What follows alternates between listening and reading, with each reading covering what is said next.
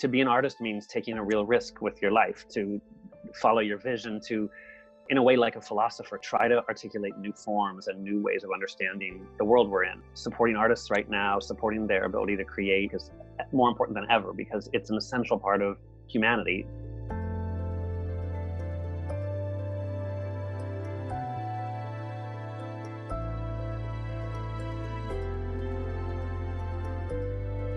Artist Space is one of the most longstanding nonprofit arts organizations in New York City as a experimental space to show emerging artistic practices in every form. So visual art, performance, music, film, critical discourse that really wasn't being championed and fostered by the gallery and museum world. Our events are mostly free. They're open and generously available. And we try to make it so that if you're arriving in New York and you're trying to learn about the art world, we might be the first place you would go.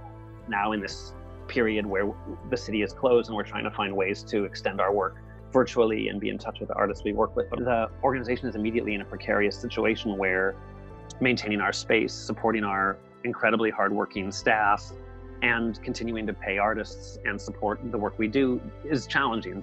Myself and the team immediately are looking, what is out there, like who's stepping up and kind of responding to the infrastructural challenges this creates. And NYCT did that immediately. So this was really the first beacon of hope, which actually came very quickly as the pandemic hit. I would tell people to stay close with the institutions that you care about, that have been meaningful to you. So many of New York's arts and cultural institutions really are the kind of bedrock and the cultural centers that make this a great city. And so in a challenging moment, they're honestly doing their very best to maintain and stay afloat. A place like Artist Space, which is a really foundational bedrock organization, really is in a position to step up and support more artists than ever.